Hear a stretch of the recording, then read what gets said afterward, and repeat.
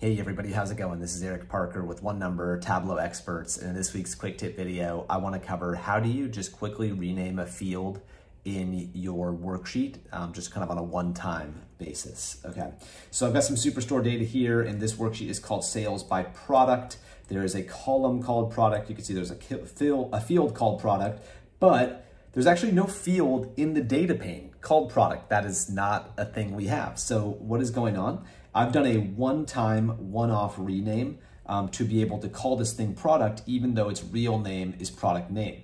That's really nice when you want it to display as one value, the name of your column, but you don't want to have to rename your field, maybe because people are used to the old name, or maybe it's a really long name and you don't like it. So how does that work? Let me go to a sheet where the rename hasn't happened yet. All you would need to do is to double click on the pill that you want to rename. At least you'll rename the header of. So you do a double /, then you just put whatever you want the name to be, hold down the Shift key, hit Enter, and that's it, and hit Enter again to get out of the pill.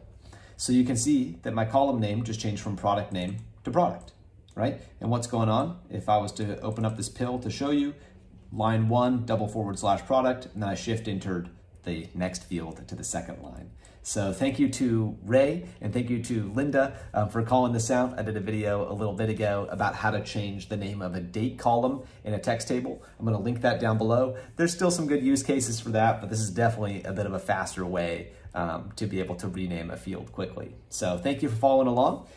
We appreciate you giving us your time. I hope this helps you, and we look forward to bringing you another video here next week. Thanks.